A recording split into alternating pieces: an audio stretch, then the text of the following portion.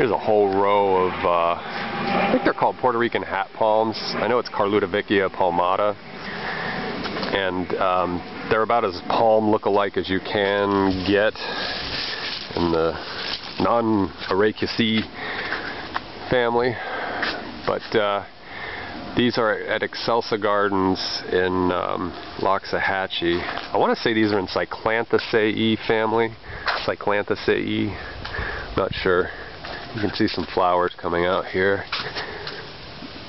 So that sort of immediately sets them apart from being palms, because you really don't see, although Alligoptera does have a similar flower, but I won't digress into my bizarre thinking.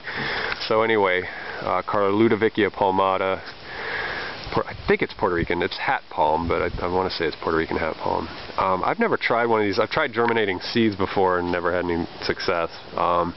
But I don't know how they would do culturally on the Treasure Coast. I'd sure love to throw the jack down and get one of these and try it, because I just think they're really cool.